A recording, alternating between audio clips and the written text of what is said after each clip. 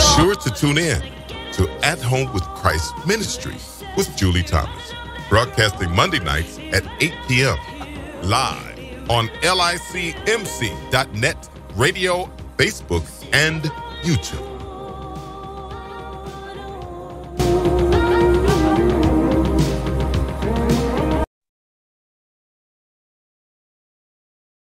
Hello, and welcome to another edition with the At Home with Christ Ministries and the Well-Watered Christian Podcast. Today, we're going to be talking about Esther's perfume in the Bible. Now, you may think of perfume as the perfume that we wear, but perfume has a different kind of meaning also. And we're going to be talking a little bit about that today. But first, let's go back for a minute and remember when we were talking about our indignations and how it refers to our injustice. So our perfume, your perfume, has a lot to do with how you handle your injustices in your life. So let's get started. We know that we've learned so far that how we handle our injustices matters. And we know that we can all get into heated disagreements, which is called a connotation, a heated disagreement. And we know that these things all matter. It all matters how you handle yourself.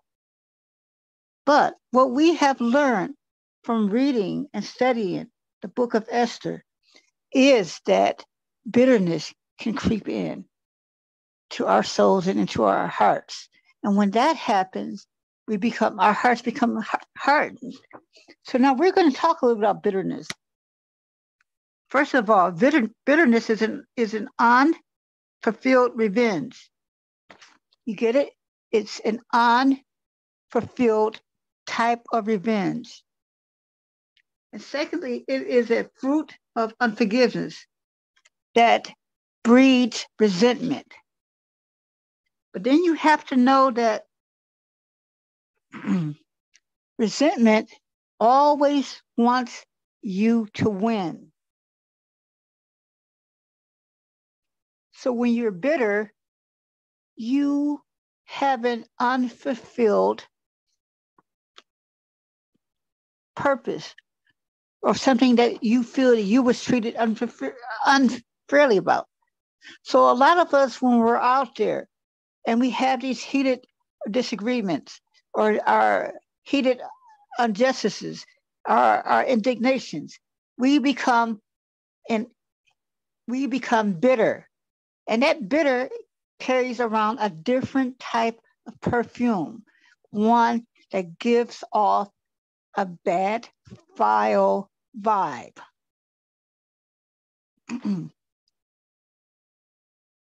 One word that you should know is a word that is called myra. It is a sort of a plant that is used to purify and preserve stuff. And this is a type of a plant that is bitter. And why are we talking about this plant? We'll come back to it in a minute. Bitterness destroys the inner peace and can cause health problems, including personal relationships. So your bitterness that you're carrying around out there, women and men, can destroy relationships and destroy inner peace. Do you want to destroy your relationships? Do you want to destroy the inner peace?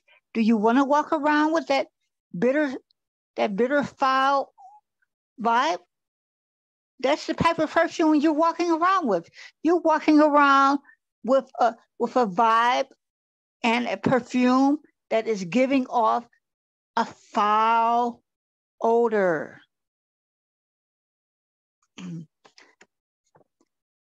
Okay, so our indignations and how we are treated sometimes can be unfairly, and because it is what bitterness grows out of. So what we're saying is your indignations, your unfair justice can grow bitterness out of it. You become bitter and your heart starts hardening. And when that happens, you're bitter and you're going to continue to carry this around. So also, a bitter person is someone who has bitterness or a foul odor. Not like you stink or you telling someone you stink, but their persona stinks. Their personality stinks because they're bitter. Now, perfume can come in all types of shapes and sizes. Women have all types of different types of perfumes because women have all types of different personalities, like Esther in the Bible. She had a warm and loving personality. Her perfume was inviting. So I want you to think for a minute.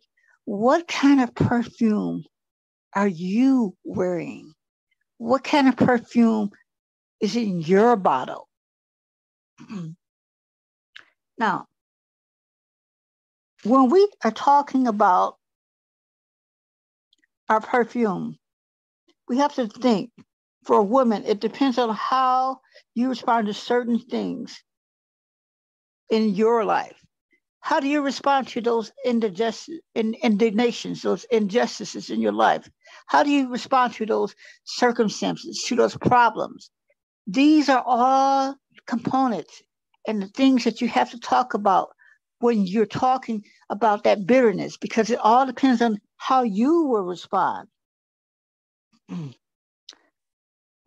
Now, there is a such thing. It's the spirit of bitterness. But before we even get into that, bitterness brings fear and anxiety. And you can look that up in Job 27 through 28. Bitterness will also bring heaviness on your heart.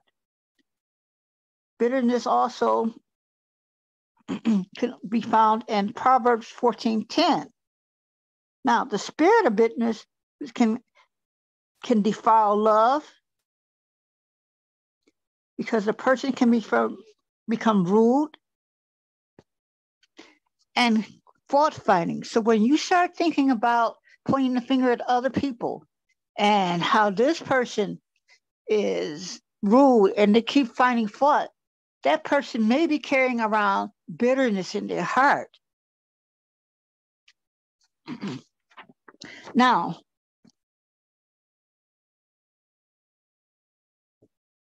Paul said that bitterness is a seed of the devil because bitterness is a sin. It is a sin to carry around a lot of bitterness in your heart.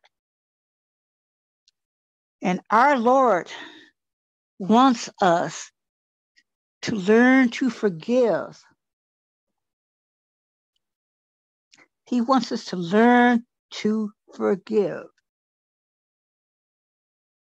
So just like Esther in the Bible, to purge out the bitterness and the hurt in her heart, she had to go through a 6-month period. Now here's where that Myra plant, the bitterness plant, because the first 6 months was a process that she had to go through that dealt with various types of plants, various types of spices to purge out the bitterness. And this is a process which is unusual, but in our own way, God wants us to purge those bitterness and other bad things out of our souls so we can grow. So we can grow. And you have to know that bitterness comes from sins. So you have to understand what we're saying. God doesn't want you to walk around feeling bitter. He doesn't want you to carry that bitterness around. The world is full of injustices. The world is full of hate. So God wants you to not to walk around, not to carry that bitterness, not to carry that foul odor. You got to change what is in your heart today, people. Change what is in your heart today so your heart does not become hardened. And this is the story of the bitter woman. A bitter woman is a woman who carries around hatred in her heart because her heart is hardened. If you are bitter out there today, then you better begin to learn to forgive. You better go to Jesus Christ, and you better confess your sins, and you better ask for forgiveness. And then you better start forgiving those people who you are walking around with that bitterness in, who you're walking around with that hate, or you will be on the other side of the door. And with that, I'd like to thank you. And just a reminder that October the 7th, we're having our Make Your Way to God conference. You can still get tickets. Just inbox me on Messenger, Julie Thomas, for more information.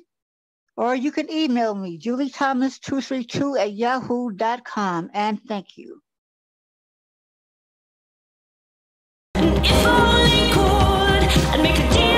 Be sure to tune in to At Home with Christ Ministry with Julie Thomas, broadcasting Monday nights at 8 p.m. live on licmc.net, radio, Facebook, and YouTube.